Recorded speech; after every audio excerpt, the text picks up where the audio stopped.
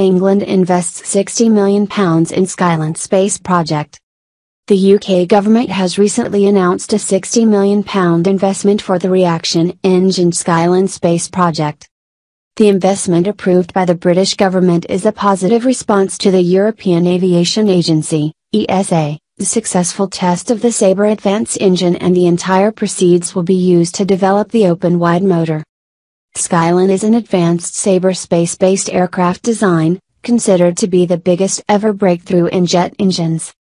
According to Gizmag, the advanced engine referred to here is the synergistic air-breathing rocket engine, Sabre, a scramjet engine.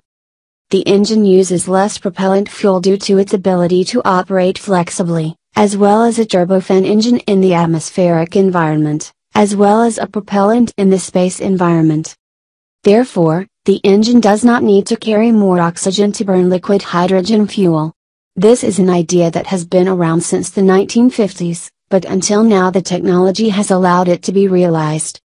The limiting factor in making a motor is to solve the very high temperatures that the engine picks up, especially for engines that operate in the highest part of the atmosphere. The engine requires incoming air to be compressed at 140 atmospheres, so that the air becomes very hot, which can melt the best refractory material.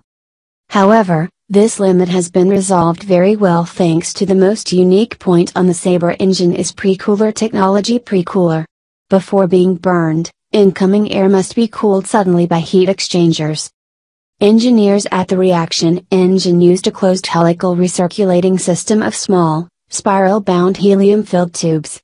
The system is designed to rapidly cool the gas flow from 1000 degrees Celsius to -150 degrees Celsius in just 1/100th second.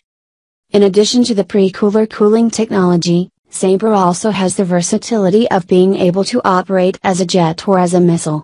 Sabre can greatly accelerate aircraft or missiles.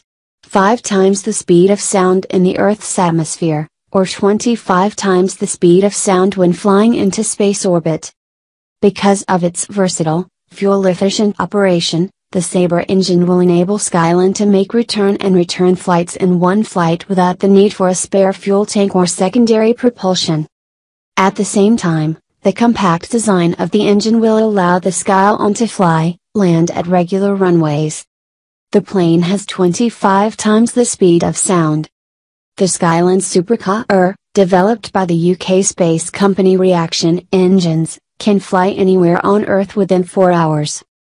Thanks to the aircraft's Sabre engine, you can fly to the other side of the globe for lunch and return home before dinner. Sabre has 2 operating modes.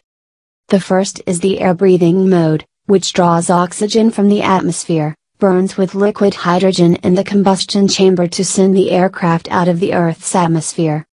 Once out of the atmosphere, the engine will switch to conventional rocket mode, with liquid oxygen fuel, according to Science Alert.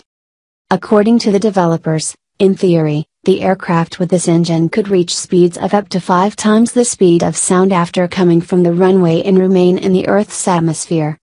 After switching to missile mode, it will reach 25 times the speed of sound. In addition, one of the major innovations of the new engine system is cooling.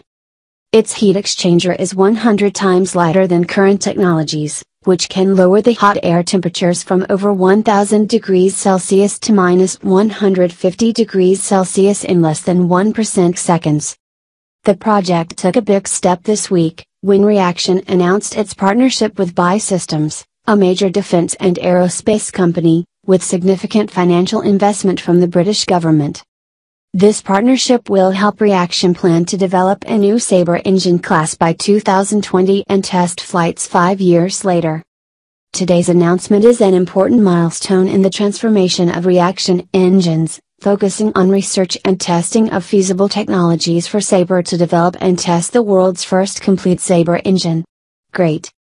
Mark Thomas, Managing Director of Reaction Engines, said today.